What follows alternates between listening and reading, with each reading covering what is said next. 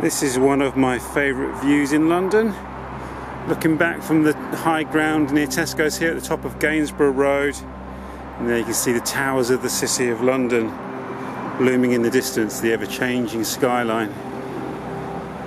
I thought there was people eating McDonald's there, but I noticed it's just the start. They would be so excited to see people eating at McDonald's. I don't go to McDonald's, but suddenly it was like, there's people at McDonald's! McDonald's is open! It's open for a drive-through, look. Drive-through lane only. Actually, what I was going to say is, we're off to the Fairlop Fair. The Fairlop Fair, I mean, we're about 200 years too late and a month too early. The Fairlop Fair, I think, was the last Friday in July, and today it's the 18th of June 2020, and not 1820, or really 1760 would have been the time to go to the Fairlop Fair, I think. And there's so many interesting things to see along the way. This promises to be another hauntological expedition. That word's now in my vocabulary, and I'm going to use it until I've completely worn it out. It's also the first day out for a new pair of walking shoes. These are from Merrill, what brand? Merrill Moab 2 Vent, I think they're called.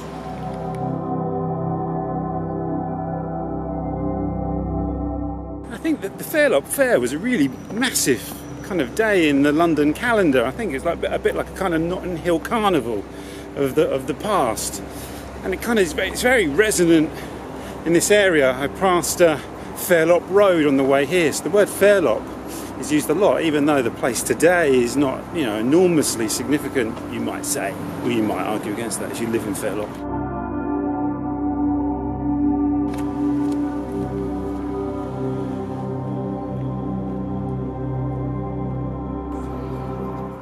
I mean, it's a beautiful day now. I didn't think I'd be going out today because it was really horribly wet and rainy earlier on, but look at this. This is fantastic. I'm leaving a bit later than I would like for this walk. It's about, I don't know, about 6 miles there if I take the most direct route, which I never do anyway. So it's about 4:30 now. So I just have to walk there and then walk the most direct route back. Hey, it's all an adventure, right?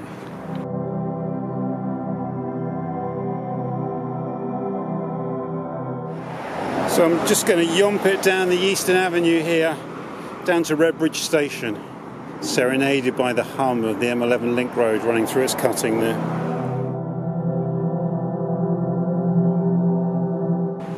I've always found this a very intriguing building here in Cambridge Road, Wanstead.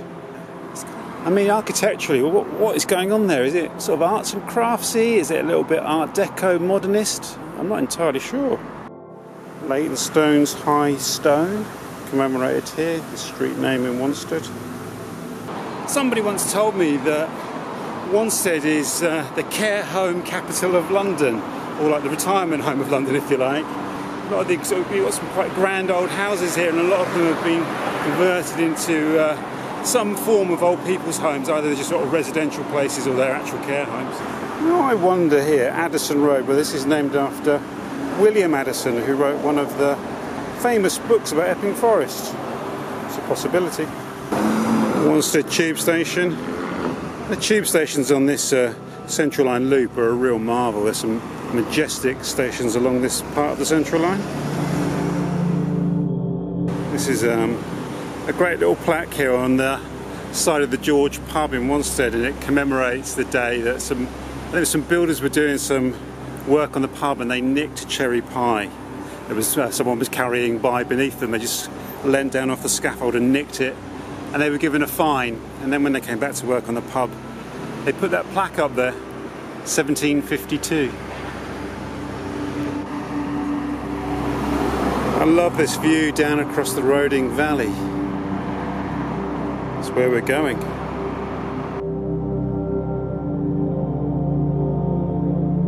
So I'll be honest with you, I'm really enjoying doing these local walks during the lockdown. I mean, even here I'm going a bit further afield, but it's still like a kind of 6 miles there, 6 miles back. It's so loud here, isn't it? But I'm still not using any public transport.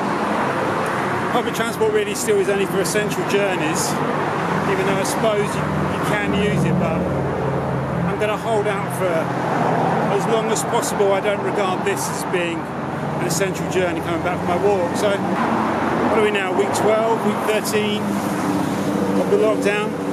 Football's back, it started last night. I think some pubs are going to be opening on the 4th of July. This grand old house here in Wanstead, Raiden Hall, always looks like it's got some stories to tell, but I've never really penetrated its psyche before. This is interesting. You've got a set of steps here leading down to this very kind of overgrown patch of land. So quite what they're giving access to, I'm not entirely sure. There's some kind of metallic boxes down here, so there's obviously some sort of infrastructure here. Anyone know? Pop a comment below, I'll be very grateful.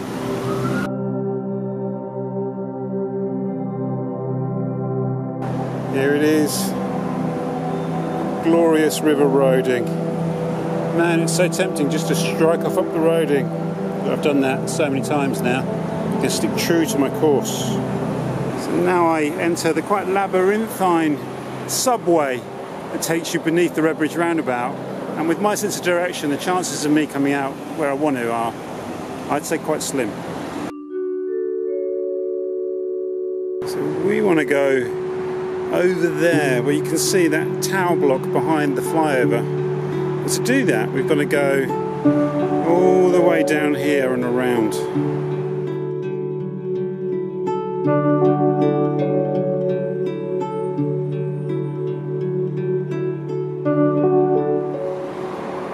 Wonderful Redbridge station, designed by the great tube architect Charles Holden, who did some of our most famous and most beautiful tube stations, most notably I would say Gants Hill.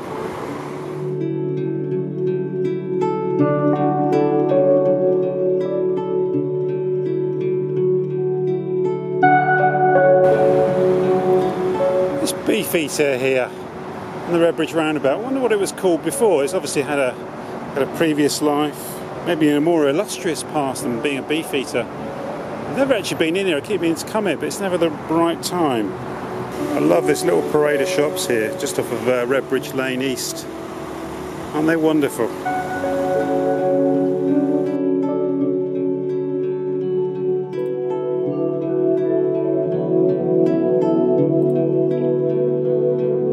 There is an intense amount of traffic here on Redbridge Lane East.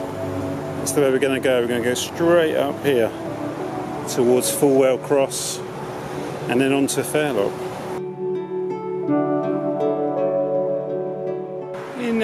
In last week's video, which is not very far away from here in Snaresbrook, I mentioned the term hauntology in relation to some of the modernist architecture, how it might kind of apply to this idea of the hauntology being used in the sense of a nostalgia for lost futures. That's an interesting idea, isn't it? A nostalgia for lost futures. We're going to see a lot more of that kind of architecture today, I think. Well, we already have, haven't we? And I was reading this week that apparently the word nostalgia was only coined in the 17th century to describe the malady of feeling kind of pain of being away from home, distant from home, being formed from two Greek words, nostos meaning home and algos meaning pain. The pain from being distant from your homeland. Interesting. And then when it was used in the English language more, in the 18th century, it was used by a ship's doctor to talk about a kind of what they saw as a disease experienced by the sailors who were far from home for too long.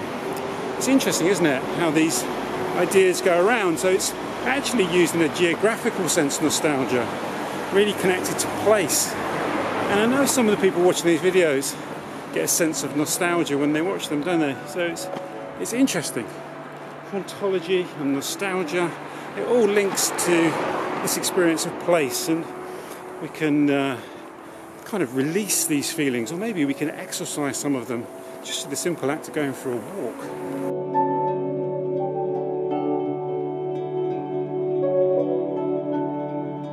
We're going uphill here along Redbridge Lane East. I was trying to imagine what it would have been like to climb this hill when this was a rural landscape. Not much more than 100 years ago, I would have thought. When I walk around East London, I realise just how many fish and chip shops I've been to over the years. The lobster pot over there, been there, had a bag of chips. About mid-morning, I think it was, about 11 o'clock in the morning. I love this street sign here. You can see, look, where it says Redbridge Lane, and they've tagged on East on the end of it.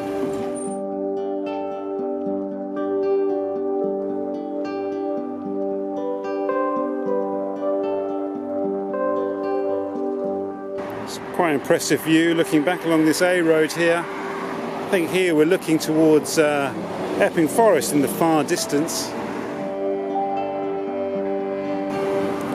And this is the parliamentary constituency of Ilford North. Some fine, what I assume are post-war council housing here.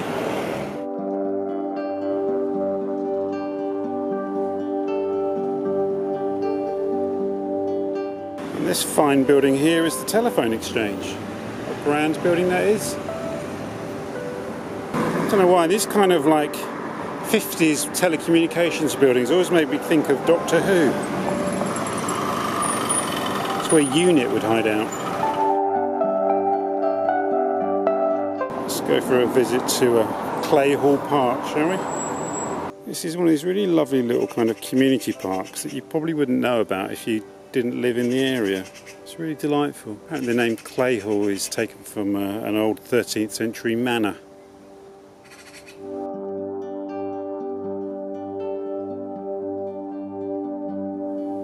So the current do's and don'ts of what you can do in a park. You can exercise and spend as long as you want here. You can play ball games, you can have a picnic, sunbathe and all that business, meet other people, but you can't go in the playground and you can't participate in team games.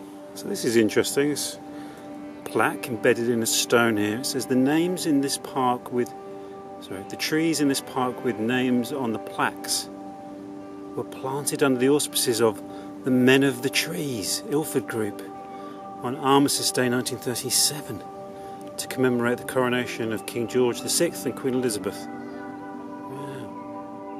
The Men of the Trees, that's what a group that was.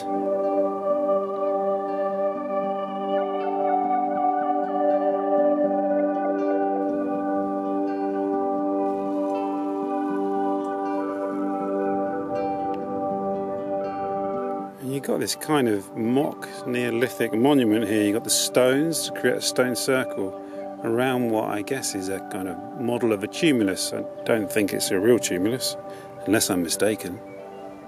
I mean, it would be great if this was a real burial mound. Obviously, I don't think for 1 minute this is a real burial mound. I think this is a bit of public art. However, I did go to a burial mound on the Pinehurst estate just near Ware, and it was a bigger mound than this. It was just a big mound in the middle of a housing estate, and it's a Bronze Age burial mound. Yeah, there's nothing to mark that fact, nothing to advertise it, so you would never know. You just think it was a mound of earth that was put there during the building of the housing estate. But beneath it is slumbering some sort of high-status individuals from the Bronze Age, probably through to the Roman period. There's a lovely little sunken garden here.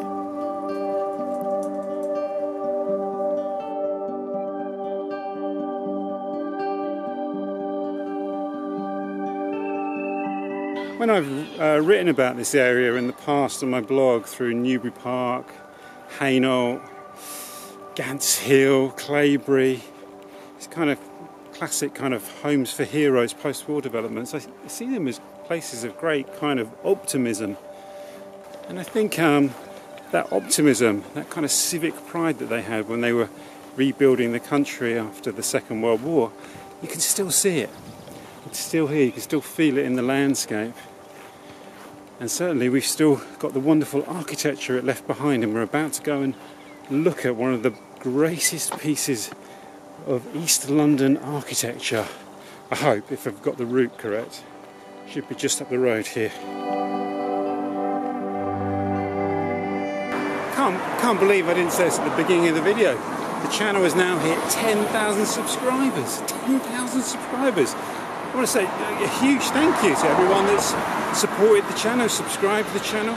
If you haven't already subscribed to the channel and you enjoy the videos, then please click on that subscription button. It doesn't cost you anything, it just sends you a notification.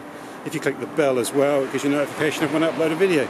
And it tells the all-powerful YouTube algorithm that the channel's doing quite well, and it will recommend it to more people. And I've also been asked to give a shout out to Mimi Cheng in Singapore. Mimi Cheng in Singapore. How you doing, Mimi? Hope you're doing well.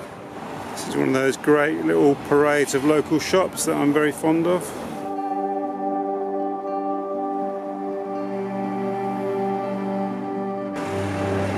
So this looks like it might have been a pub once upon a time, and now it's a co-op.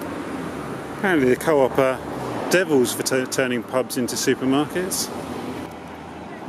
Previously the Dr. Johnson. I'm sure some of you used to drink in here. What was it like? Was it alright? See any good bands in here? Another fine looking council estate here. It's called Gaysham Hall.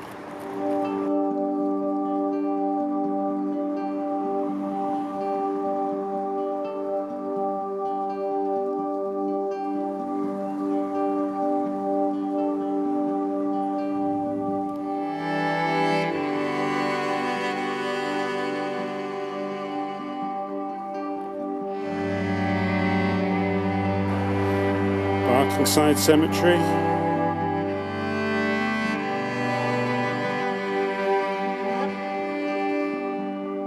Of course, Barkingside is famous for the children's home, the Dr. Barnardo's Children's Home and now Children's Charity. It was founded here in 1866, and the Dr. Barnardo's Charity is still based here in Barkingside in East London.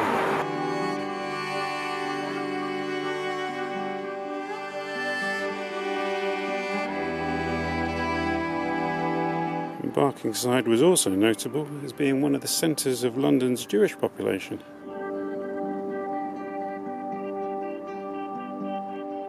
Look at this really delightful parish hall here.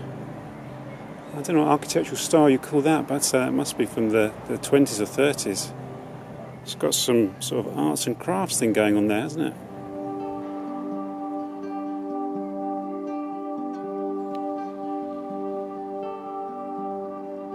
This is another really sort of delightful little building here, Trinity Hall. That's Ilford County High School over there. Any of my viewers go to that school? What was it like? I think now it's a grammar school, isn't it? It's a very good school now. And here we have our second Fairlop Road of the day. We're going to the Fairlop Fair. Look at this beauty here. This beautiful old cinema. Now it's a bingo hall. I think it was an Odeon cinema at one point. I know I've received comments about this in the past and I can't seem to find them, so I'm sure some of you will have memories of coming here to the cinema. It's a really beautiful building, isn't it?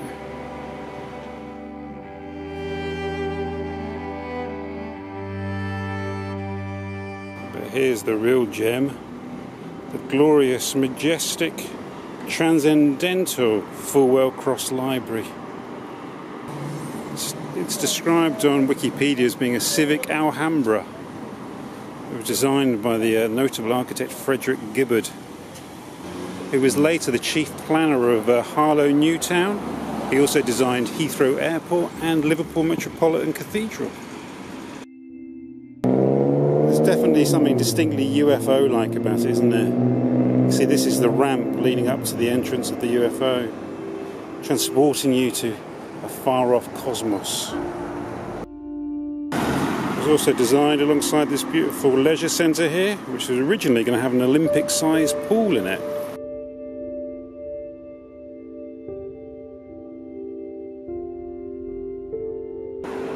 So just down this road here is our destination, Fairlop Waters. And here we have King Solomon's High School, apparently a very fine school. I just want to say that the weather forecasts lately have been abysmal. According to the weather forecast, right up until midday today, it was supposed to be heavy rain and lightning at this time. So when I looked at the weather forecast yesterday, I didn't think I'd be going out walking today, so I didn't really do much preparation. A little bit, but not too much. So this is a wonderful surprise. I wonder why though suddenly weather forecasts are just so inaccurate. Fairlop tube station here on the loop of the Central Line, loop. I love this road here. This is the point at which you feel like you're breaking out into the countryside. Hainault Forest is at the end of this road. If you go over to the right there is actually farmland. Well, there's a farm here as well. Fresh fruit and vegetables daily from the farm shop.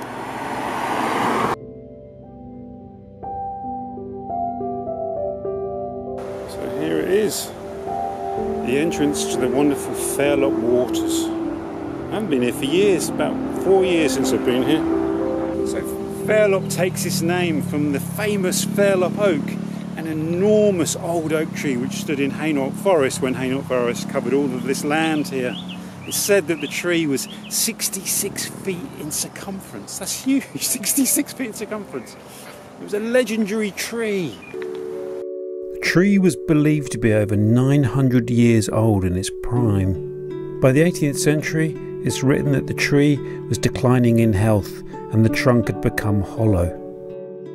Some of the wood from the Fairlop Oak is said to have been used in the pulpit at Wanstead Church and also in St Pancras Church as well.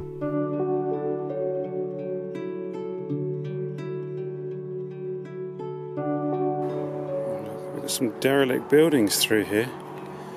I wonder if these are anything to do with the RAF fighter station that was here in the Second World War. Or it could be associated with the farm buildings that were here. It looks like there's been a recent fire. You can still smell it actually. And look, if we go through here, there's another old building here. Now this looks like it could have some sort of wartime heritage, doesn't it? This is not really looking like a farm building. So in the 17th century, a city trader and merchant, I think he dealt with water. I think he delivered fresh drinking water to people. He used to bring his employees out into the forest for an annual fair, an annual day out. And they would use the Fairlop Oak as the rendezvous point. Over time this became a really sort of popular event, a big day out for Londoners. And apparently at one point in the 18th century, as many as 100,000 people would make the journey out through the forest to meet at the Fairlop Oak and have an enormous fair.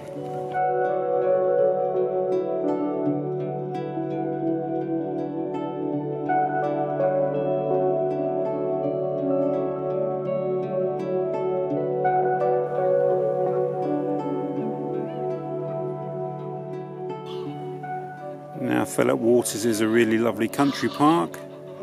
There's a golf course here, there's climbing boulders, there's a nature reserve, there's all sorts of things going over here at Fairlop Waters. There's a sports centre as well, it's a great place. An airfield was established here during the First World War. It was used quite extensively during the Second World War. Then after the war in 1947, they were going to turn it into the major global intercontinental airport. They abandoned those plans and decided to use an RAF base at the Heath Row on Hounslow Heath. And the rest, as I say, is history. But this could have been London's major hub airport.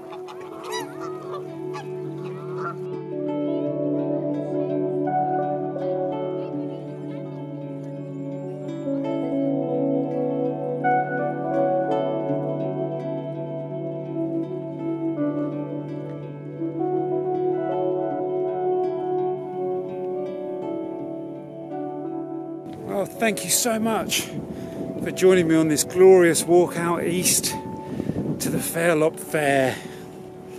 Even though it's not there anymore, it lives on in our imagination.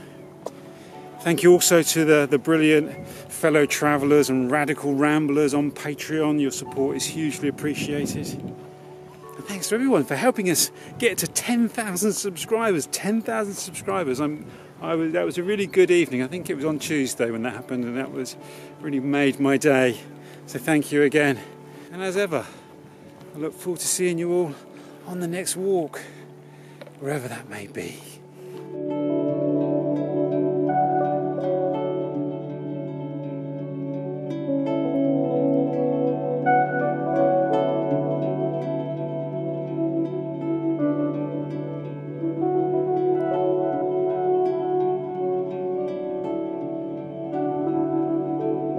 Right, I've got to walk home now. Most direct route down the Eastern Avenue. Come on.